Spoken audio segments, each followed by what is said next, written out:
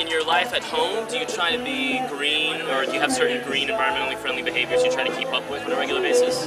There's a very strong recycling movement going on in England at the moment. Like, everyone's really like they're quite up on like having the right bins for the right stuff to go into, like newspapers going in that bin, and like plastic and glass and stuff. So it's like, and if you don't, I think if you don't do it, you get fined for it as well. Yeah. Are there certain green, organic, or natural things that you really like having all the time, like favorite things that you love, as opposed to more artificial, synthetic things, whether it be food or clothing? Like, all like the stuff I use for like my face and like hair and skin. That's usually like organic stuff, because I use a lot of natural stuff from Africa anyway. Like, in fact, most of the stuff you get from black hair shops, you can't really, you don't really put shit in it because it doesn't really work with our hair anyway.